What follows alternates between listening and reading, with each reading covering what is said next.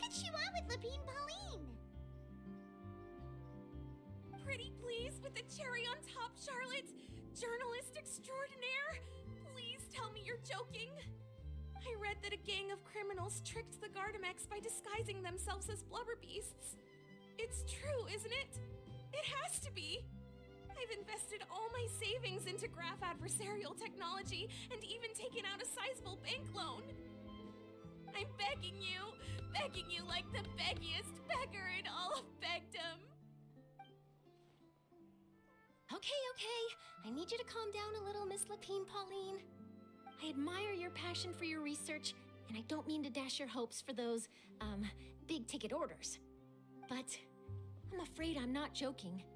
The Blubber Beast incident was a short story mailed to us by an anonymous amateur author, written in the style of a true story. Oh, Paimon sees what happened here. Sounds like the report Lapine Pauline read in the Steambird wasn't in the news section after all. Funnily enough, I actually remember being in a meeting where the editing team was debating the potential risk of misleading the public with this story. They even went to Maison Gardiennage for advice. But to our surprise, they fully supported us printing it. They figured that the false intel would be a great way to dupe potential criminals into wearing ridiculous costumes when breaking the law. In truth, Gardamex are extremely sophisticated in their capabilities. They can identify criminals just as reliably as the best human guards, so a crude disguise isn't going to get you far. If anything, it'll just make you stand out all the more. Since we ran that story, the Maison Gardiennage has made a slew of arrests, including, one phantom blubber beast, a titanic red-crowned finch, and a specter man. So I knew this story had helped out law enforcement, but this is the first time I'm learning of an innocent citizen being deceived by it, and investing so much mora for nothing.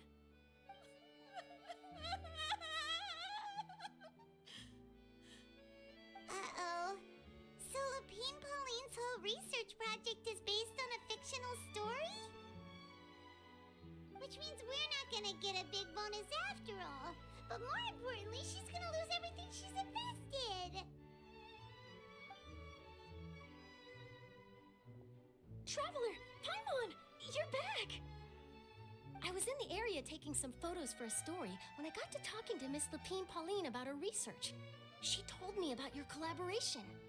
She was hoping I could write an article to spread awareness about image recognition technology. She even paid me for the article and gave me one of her prototype devices before I could get a word in. I unfortunately had to dash her hopes, and I'm afraid all your hard work was in vain too. She's desperately trying to find a way to rescue the project and get you the mora you're due. I've tried to let her down gently, but she's finding it all very hard to accept. This is a new situation for us too. It's such a pity. It seems like the author was only trying to make the story interesting, and the Maison Gardiennage only had Fontaine's best interest in mind.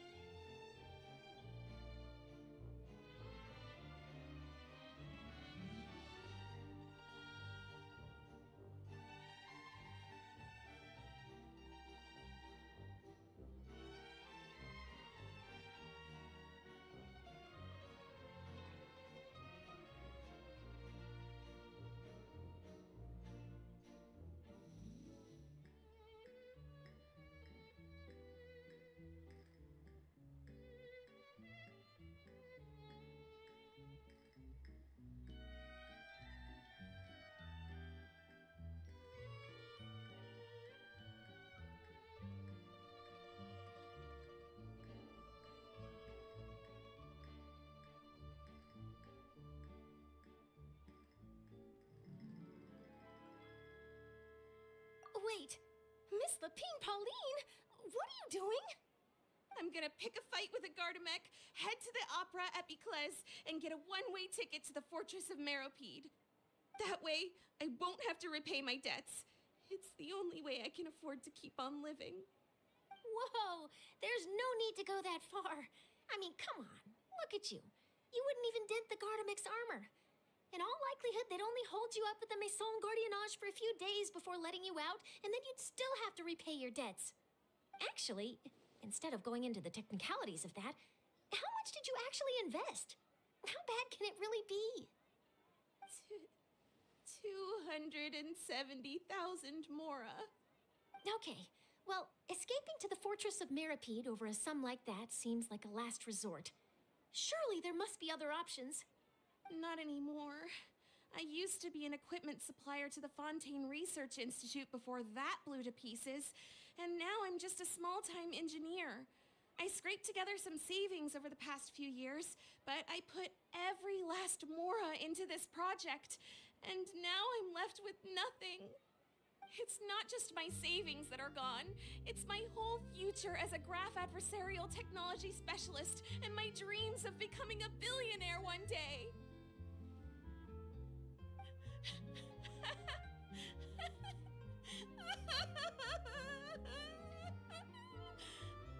My life is over. Don't despair, Miss Lapine Pauline. I think I know a way for you to turn this around. This prototype you've given me, the camera lens for image recognition sample collection. It's really quite something. You said you designed it specifically for high-fidelity image capture and analysis, yes? The rapid focal length adjustment is a very useful function in its own right. It's sure to make many journalists' jobs much easier. In fact, I'd say it has the potential to revolutionize Fontaine's news media. So your research efforts thus far are by no means in vain. The technology you've developed may have many applications that you've never even considered. Really? Absolutely. I've been working as a journalist for the Steambird for a long time now. No one understands the issues we journalists face on a day-to-day basis better than me. So keep calm, take heart, and start thinking about mass production. In the meantime, I'll show your invention to all my colleagues to drum up interest in your product. I can't believe it! If this is true, then I can look into setting up a whole camera lens development pipeline. My big-ticket orders and billionaire aspirations are still in the cards. Maybe I should consider taking out another loan. That way, I can rapidly improve the lens production process, be the first to market, and prepare to battle for dominance in the camera industry. Come on, stop daydreaming about your pipelines for a minute. Just take it one step at a time and see how it goes. There's no sense in putting all your eggs in one basket before things are even off the ground.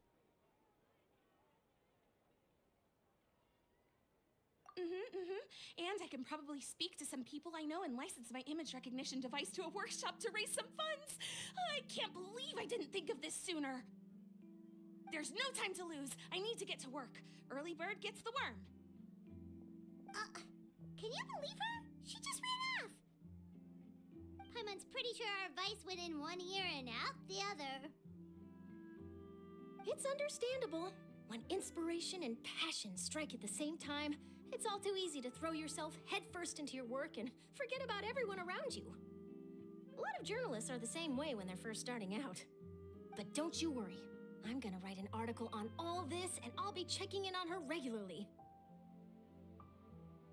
Her research has the potential to benefit the entire journalistic community. I'll give her plenty of input to stop her from going down any rabbit holes, and make sure mass production of her lens can begin as soon as possible. It's reassuring to know that you'll be looking out for her, Charlotte.